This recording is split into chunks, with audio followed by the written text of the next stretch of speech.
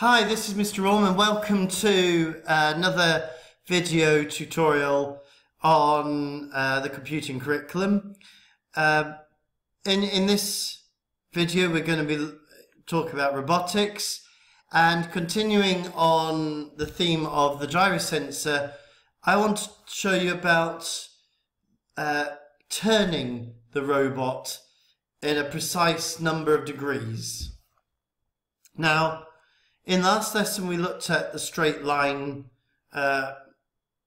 program, so we're moving the robot in a straight line using the sensor readings from the gyro sensor, and we can use the same program to go to turn it a certain number of degrees. So I will copy this program, edit, copy, and I will create a new program and paste this in, and we'll connect this up.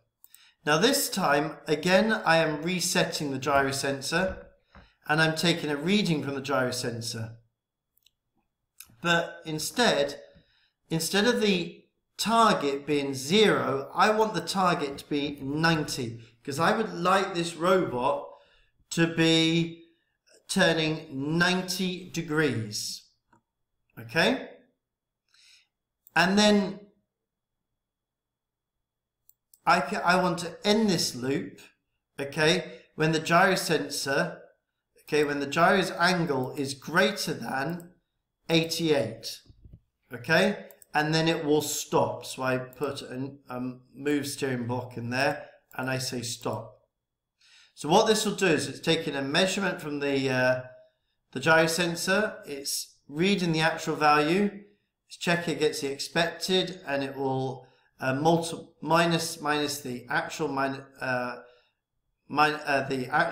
the expected times the factor. The result will be in the steer, and it will repeat this until the gyro sensor reading is greater than 88, and then it will stop.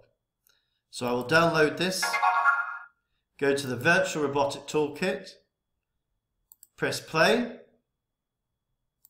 and I'll go over to my program, press play, it turns, and then it stops. Absolutely brilliant. No need to try and work out and guess the number of degrees or number of rotations those wheels will need to turn to make that turn, because the gyro sensor will work it out for you. Thank you very much for watching. Please like, share and comment below, and I look forward to seeing you in the next episode.